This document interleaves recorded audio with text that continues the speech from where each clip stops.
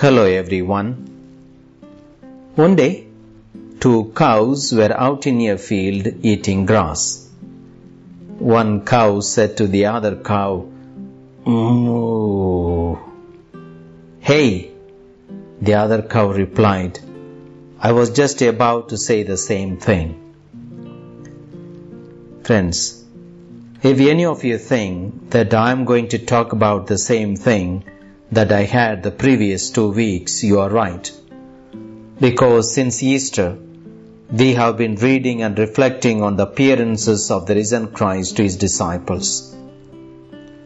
On Easter Day, we read John's account of Mary Magdalene encountering the resurrected Christ at the tomb. Last Sunday, we read John's version of the two appearances of Christ to his disciples at two different times. Today's Gospel is the continuation of the story, which recounts the appearance of Jesus to two of his disciples on their way home to Emmaus.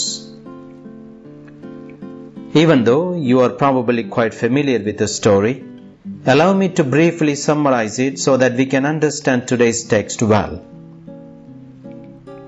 On the day Jesus rose from the dead, two of his disciples were walking to a village called Emmaus, about 7 miles from Jerusalem. Perhaps they were going back home totally discouraged and dejected, lost in grief and despair. As they were traveling, a man joined them. The man asked them what they were talking about as they walked.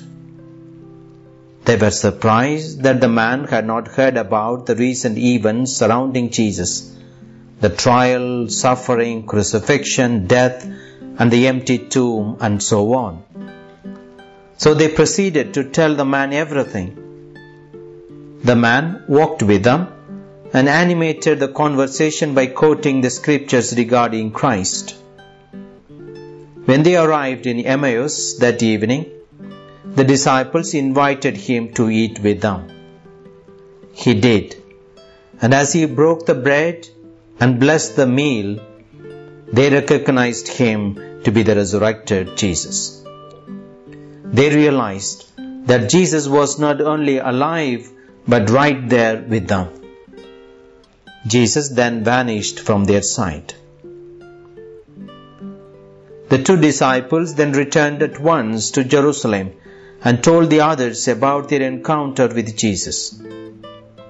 I believe that it occurred on the same evening of Easter Sunday, when the disciples were huddled together in a locked room in fear of the Jews, as we heard in last week's reading. When the two disciples were on their way home from Jerusalem, they were terribly disappointed and depressed about Jesus' death. But now they had strong grounds for their belief.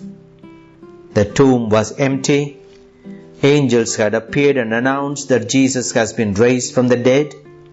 The man explained to them the references made in scriptures about Christ's death and resurrection. Moreover, they had a personal encounter with the risen Lord.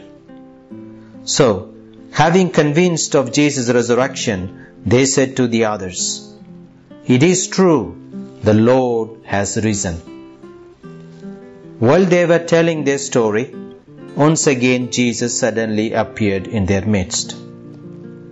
But the disciples, in spite of the testimony from the women and the two disciples, reacted with fear and skepticism.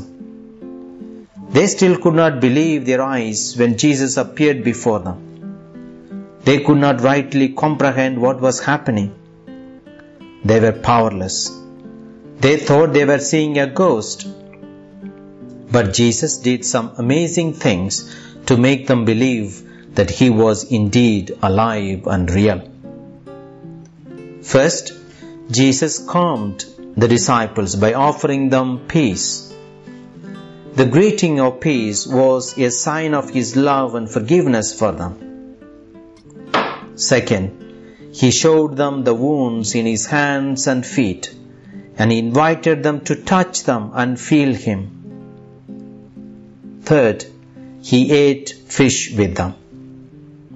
Fourth, He reminded them of His own teachings and explained to them the need for His suffering, death and resurrection. Fifth, He opened their minds to understand the Scriptures and what they say, and particularly how the law, the prophets, and the Psalms had foretold about all the events that would take place.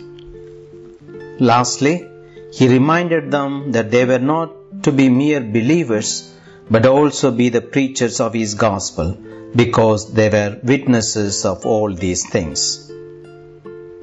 Friends, today we are blessed to know and believe in what the disciples had seen and heard.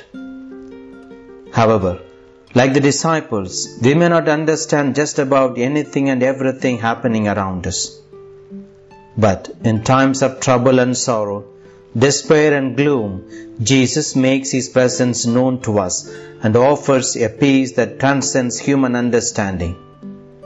He also reaches out to us today in ways that we too can recognize Him, touch Him, feel His presence and experience Him. Besides, He wants to become everything to us and be part of our daily life.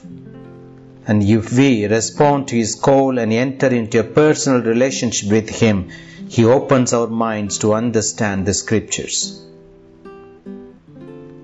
Friends, I regard the Holy Mass as the most opportune time for us to experience Jesus Christ intimately and for our souls to be filled with peace as the disciples were, even though we may not be able to see Him physically and hear Him speak directly.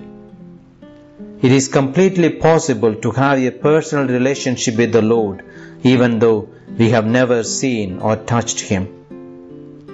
All we have to do is to believe in God's gift of peace offered through the Holy Eucharist and accept it joyfully and gratefully.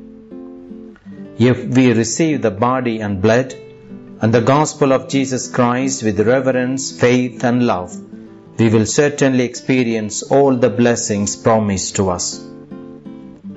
At the same time, like the apostles, we are not only called to be believers, but also witnesses and preachers of the Word.